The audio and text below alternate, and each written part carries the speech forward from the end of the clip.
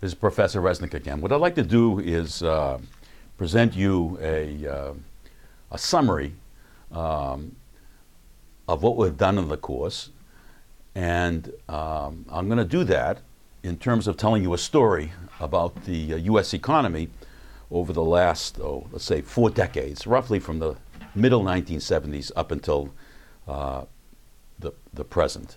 So I want to kind of review the course, exploitation, the business cycle, and so forth, contradictions, overdetermination, through this story that I'm going to tell you about capitalism in the United States.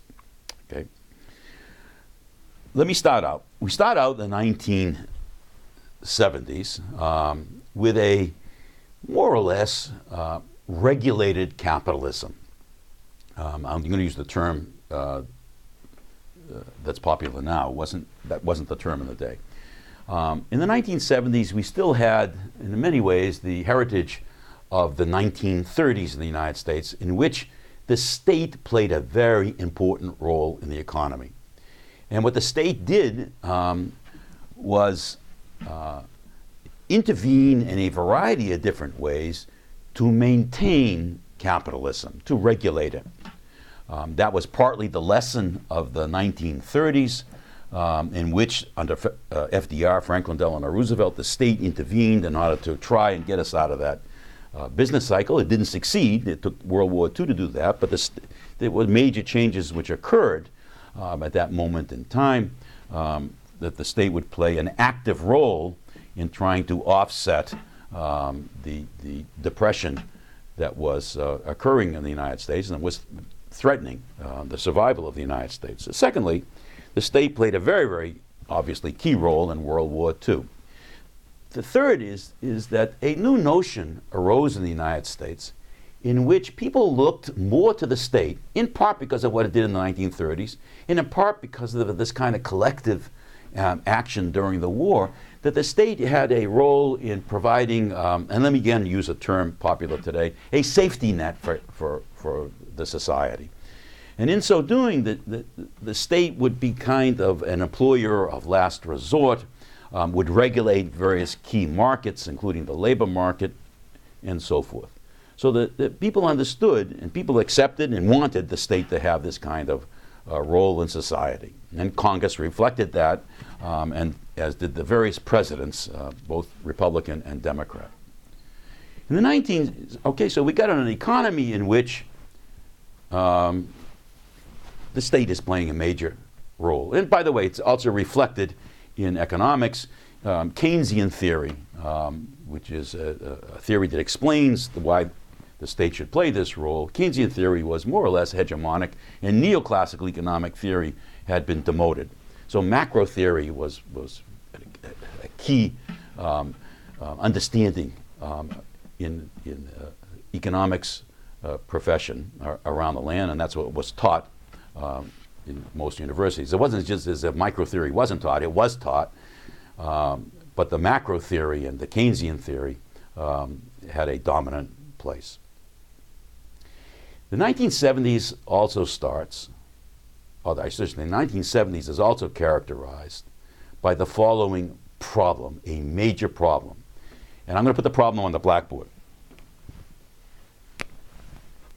The surplus value in American industry was less than the demands on that surplus. So look what we've done here.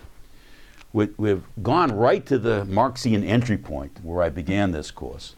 And we're saying, okay, let's make sense of this problem in the United States from a Marxian perspective, which is that the surplus that was being pumped out of the workers was less than the demands on it.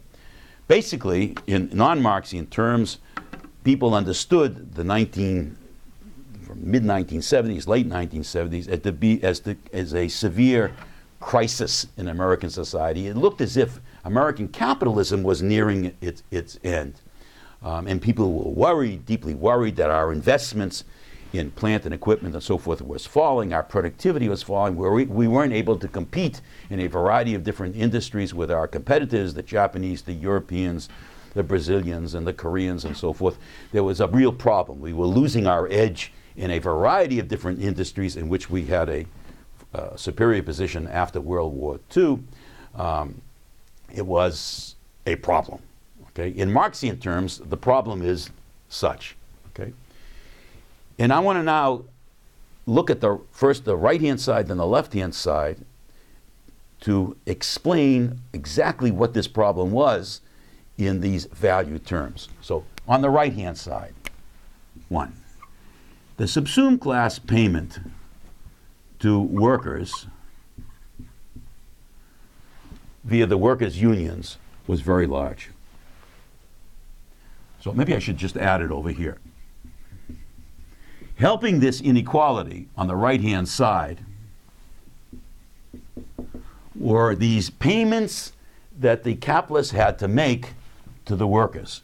So what this was all about was that the price of labor power was greater than its unit value in industry after industry after industry. And you can ask, okay, why? Well, in many ways, this was the heritage of what happened in the 1930s, the presidency of Franklin Delano Roosevelt, and the various presidents thereafter.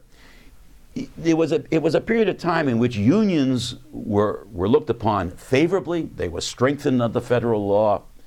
There was a culture which was supportive of unions, and all that helped the AFL and CIO in the United States to assume a strong bargaining position in a variety of leading industries: automobile industry, rubber industry, electric industry, and so forth, etc., transportation industry, in which those strong unions were able to get a wage for their workers higher than the unit value. And that was supported by the federal government. Okay? So this is bad news for the capitalists. The bad news is this inequality. This is part of the crisis. Okay? The bad news, you had to pay these workers more than what they're worth in value terms. And that puts a strain on the surplus. But that wasn't the end of it. By the way, let me be consistent. That's bad news, okay, for the capitalist. Is there any good news? Yes, there is good news. The good news from this extra payment to the workers because of the union power was that the workers had obviously higher wages, okay, via their unions. And so then the workers could take their higher wages and go out and buy all kinds of consumer goods, which helped the capitalists realize their surplus. So the workers, monopoly position on the selling of labor power, earn them higher incomes. That's a disaster to the capitalists. That's the blackboard. But then the contradiction is there's a good side to the capitalists, which allows the capitalists to realize their surplus because now they can sell the cars and the boats and the homes and so forth to all the workers. So it's always contradictory. You know, for example, you can drive this home. The unions were very strong in certain cities in the Northeast that were producing, Pittsburgh, for example, that were producing all kinds of, producing all kinds of steel in that particular very famous town. Okay. So the workers there had a higher, via the steel workers union, had a higher price of their labor power. That gave them higher incomes.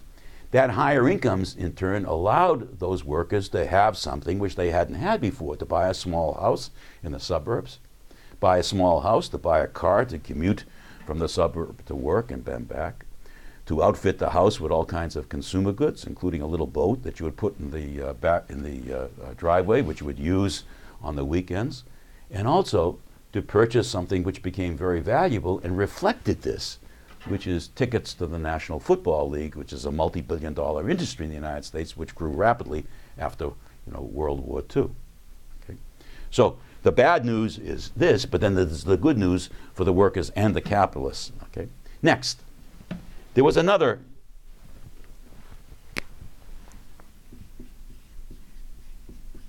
demand on the surplus, which was very large, which was in the form of corporate taxes. Okay? So the second one was the subsumed class payment that had to be paid by the capitalists to the federal government in the form of corporate taxes. Okay? So what that meant was that the capitalists had to take a significant share of their gross profits, the surplus, and pay them to the federal government.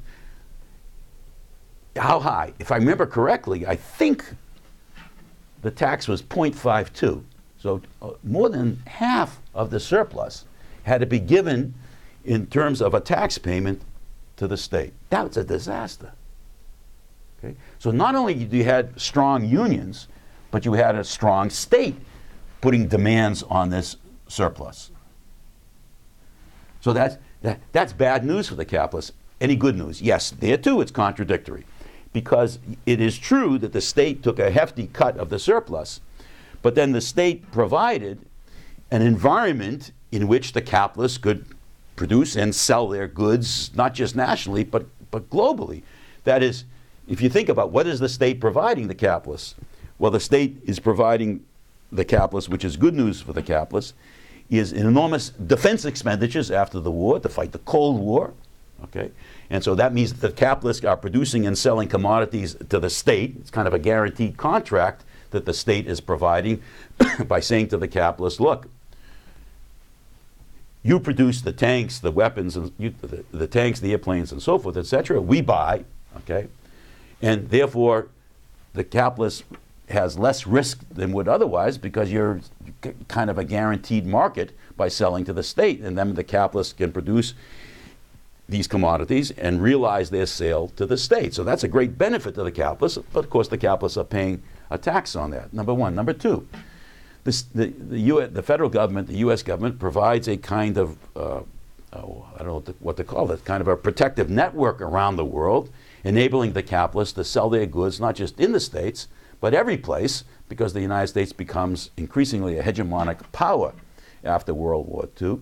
And so the defense expenditures are not just for a defensive army, but they're for bases around the world, which helps our exports around the world. Third, the state is providing all kinds of new research and development which helps capitalists. You know, everything from computers and computer chips and polio vaccine, jet airplanes, it's endless. The state is funding research and development in a variety of universities around the United States and other places as well. And out of some of that research comes all these new products which enable the capitalists to produce new use values embodying surplus value. Okay? So, to make a long story short, sure there are costs, but there are benefits as well. Third, a new subsumed class payment emerges towards the end of the 1970s, which is OPEC. Okay? What happens now is that the oil producing state companies organize, they get together, as I think I mentioned to you, in Geneva, and they set a higher price for the barrel of oil. They allocate how many barrels their members will produce, but all of a sudden, that's a oil shock to America, because now we have to pay higher prices for that on those important sea goods, and hence that's another kind, you can think of it that way, as a kind of another tax. Besides the corporate taxes, there's a tax to OPEC. So a new subsumed class payment arises to OPEC, okay? And so you can see in terms of the right-hand side, this is a kind of crisis. There's others, but I'm going to just focus on these. The workers via their unions, the corporate taxes via the state, the higher prices for energy via OPEC. Okay? And the final one. On the left-hand side of the equation, we have a problem, which I mentioned to you, is that American industrial capitalists are losing surplus value to their competitors.